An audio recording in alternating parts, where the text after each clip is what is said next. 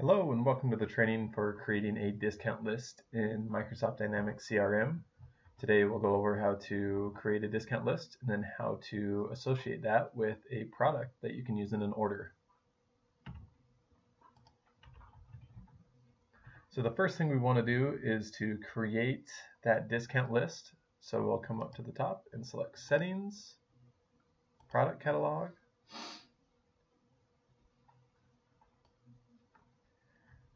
then we will select Discount Lists,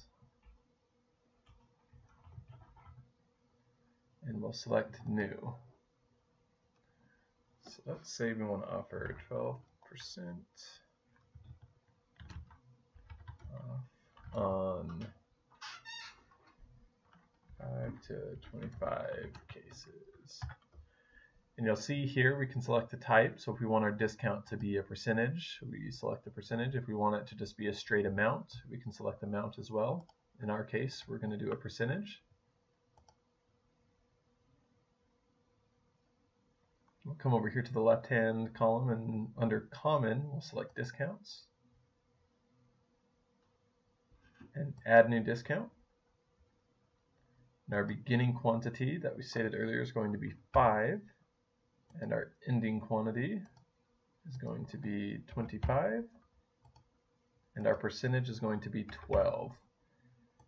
So now when we are adding that line item on an order, if that quantity is between 5 and 25, we will receive a 12% discount once this is associated with that product. Come over and click Save and Close. Come back, go back to our product catalog. Go into our families and products. Now we'll select the product that we want to add this to. In our case, it's going to be Pepsi. And you'll see here we already have our price list items added to our product. And in our case, we're going to do it on our case. So we'll double click into here. And you'll see over here on the right hand side, there's a discount list filled. Select this, and our discount we want to add to this is 12% off on 5 to 25 cases. We'll select Save.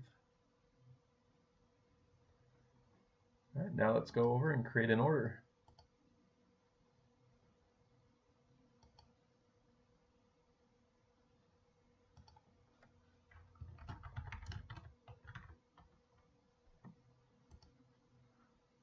We'll select our price list.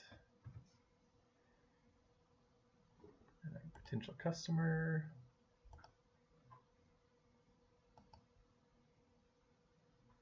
And now once we save, we're able to add line items for our products. Click Add an existing product. Pepsi. And so we see here that we have 3 Pepsi products come up because we have those product items. We have a pallet, a box, and a case. We added our discount to the case. So we select this. We see our price per unit is $8. Our quantity is 1, so our amount is going to be 8 because it doesn't fall within that discount quantity. So let's put 10 here. And so you can see that 12% is taken off here in the extended amount all the way down to the detail amount and total amount. So if it was the normal price, it would be that 8 times 10 would be $80. So we receive that 12% discount. That'll be the case between 5 and up to 25. But if we select 30, that discount is not applied. So thanks so much for watching, and hopefully this helps you out with creating discount lists in CRM.